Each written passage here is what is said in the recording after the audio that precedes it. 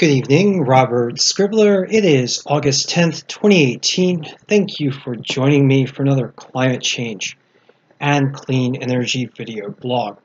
Now for this segment, I'm going to provide you guys with a weather, climate, and climate change analysis of the Arctic, which I do every week on Friday. But before I do, I'd like to answer this question from Sophos, who is one of the commenters on the page, asking, is it raining at the North Pole today? Thanks for the question, Sophos. Actually, you probably already knew this. It might have been a rhetorical question, but yes, it is raining at the North Pole or very close to the North Pole today, according to this GFS climate model. Now, how unusual is it for rain to fall at the North Pole during summer? And in all honesty, it's not super unusual. The average temperature at the North Pole during this time of year is just ever so slightly above the freezing line. So it's possible to see rain this time of year under past climatological averages, at least if you're looking at the 1958 to 2002 mean line, which arguably is a bit warmer than the 19th century mean line. But it's also worth noting that temperatures in the high Arctic, and this is in the 80-degree north latitude line region and toward the North Pole, are warmer than normal today and have been trending that way for at least a week.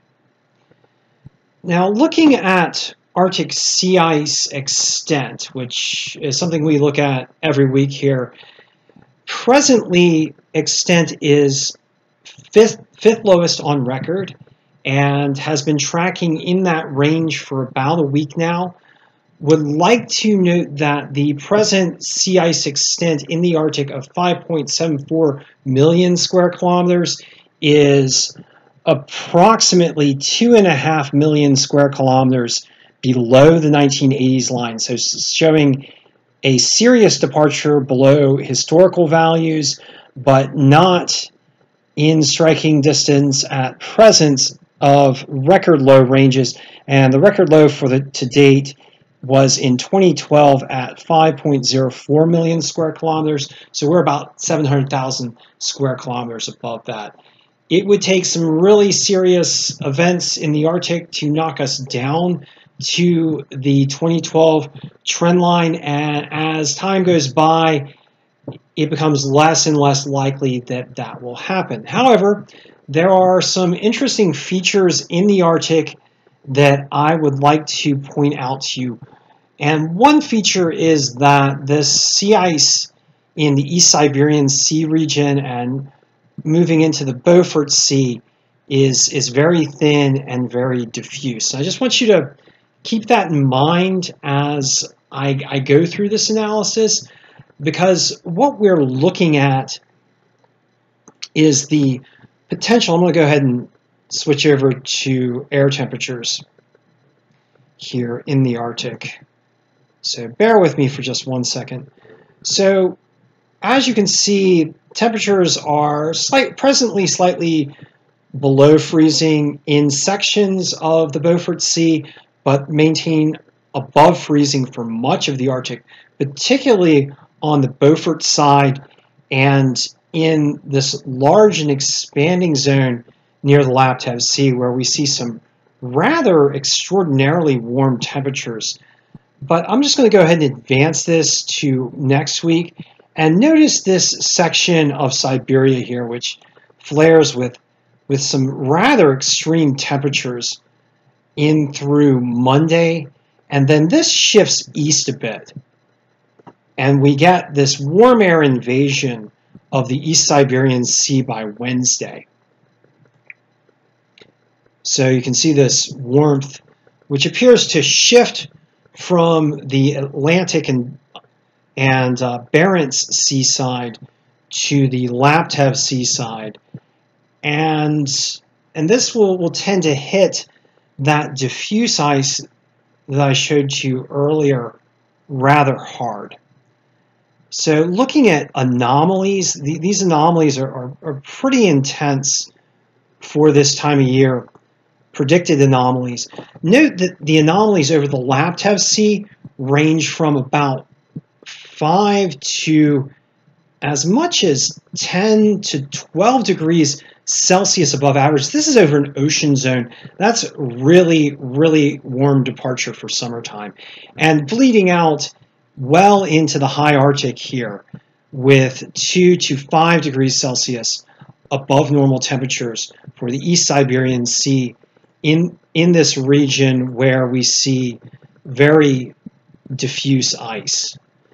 Looking at the satellite map for today, we can also see this highly diffuse ice section in the East Siberian Sea. So given these weather patterns and the predicted weather patterns, if they emerge as predicted, it does look like this region could see a relatively rapid loss of ice, which would tend to, if it does emerge, knock the ice down a peg or two.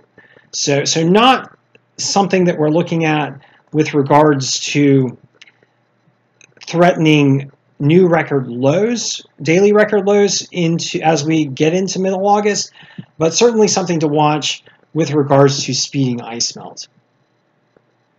I'd also like to just call your attention to the overall long-term trend. And now this is not a prediction. I'm looking at the Arctic sea ice graphs page, which is provided by Nevin, a very good resource for those who wish to keep an eye on Arctic sea ice trends. So if you're looking at the present trend, it appears that based on historical ice losses through to early to mid-September, it looks like we're tracking toward about 4.2 or 4.3 million square kilometers of sea ice extent by the end of melt season, which would put us in the probably close to the average range for the decade of the 2010s if we continue on the historic path. And note that the low accessions now on the historical trend map are above the record low line, which makes it a lot less likely that we're going to see a new record low this summer.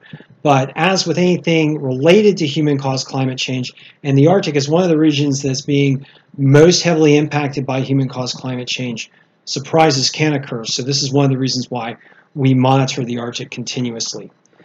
Now, there's one more feature that I'd like to add. We've got some time here that is starting to look a bit more concerning.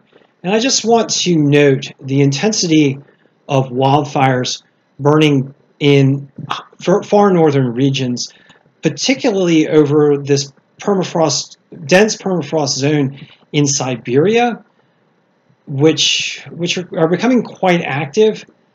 We've had this fade and flare, but at this point it's looking rather active. So as these temperatures are predicted to increase over the coming days and shift east, we want to look at wildfires. So we might see an expansion of wildfires on the Siberian side.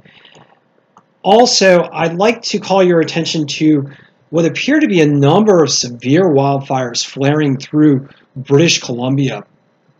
This is a quite intense signal, and note the extraordinary smoke plume. This smoke plume is also associated with wildfires burning throughout parts of California and through the American West. But these wildfires are starting to extend up into Canada with quite a bit of intensity. We've had some strong wildfires in Ontario. This spate of wildfires through British Columbia is looking rather serious at this time. So something to keep an eye on. Intense northern wildfires in August are something that we should watch because, well, we would tend to see August wildfire activity start to fade, especially as we get into September. So we need to keep an eye on this. So an overall overview of the Arctic. Thank you for joining me, and I'll be chatting with you soon.